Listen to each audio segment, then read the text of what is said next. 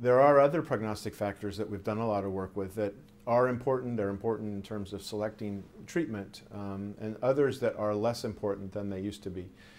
Mutation status, the immunoglobulin heavy chain variable gene mutation status is an important prognostic factor, particularly for patients who are younger and fit and we're thinking about chemoimmunotherapy for.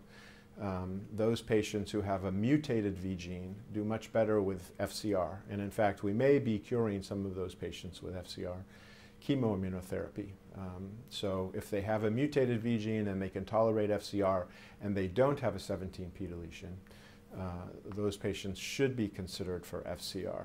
Patients who have an unmutated V gene tend to have a shorter progression-free survival with chemoimmunotherapy, where we're talking about giving them treatment and a treatment-free interval. If we're talking about small molecule inhibitor therapy like ibrutinib or idelalisib or venetoclax, BTK inhibitor treated patients, PI3 kinase inhibitor treated patients, or BCL2 small molecule inhibitor treated patients, the patients who have a mutated V gene do as well as patients who have an unmutated V gene, or vice versa. Patients who have an unmutated V gene do as well as with those with a mutated V gene. So if we're talking about the small molecule inhibitors, mutation status of the V gene, perhaps not as significant a factor as it is for patients who are getting chemoimmunotherapy. Now, that may change because right now with the chemoimmunotherapy based treatment, again, we give a defined treatment period and an observation period, and the disease usually will come back. For the small molecule inhibitors, for example, ibrutinib monotherapy or venetoclax monotherapy for that matter, patients go on treatment and they stay on treatment. So I think it's because they stay on treatment that you don't see a big difference between the unmutated and the mutated cases in terms of progression-free survival.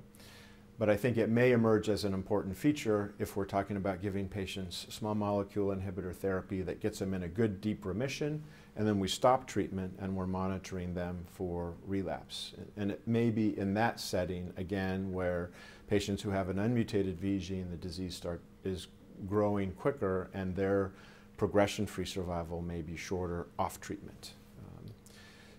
The other features, so for example, 11q deletion or loss of the ATM gene, those patients do very well with alkylator agent-based chemoimmunotherapy. They also do very well with BTK inhibitor-based treatment. So there are data, more recent data, that have shown that the progression-free survival is actually a little bit better for patients who have an 11q deletion on ibrutinib than patients who don't have an 11q and don't have a 17p. Deletion. So 11q used to be a higher risk feature. In the era of small molecule inhibitors, not so much. So we pay less attention to the 11q group than we used to. And then trisomy 12 is neither favorable nor unfavorable, and 13q deletion also neither favorable nor unfavorable in the era of small molecule inhibitors.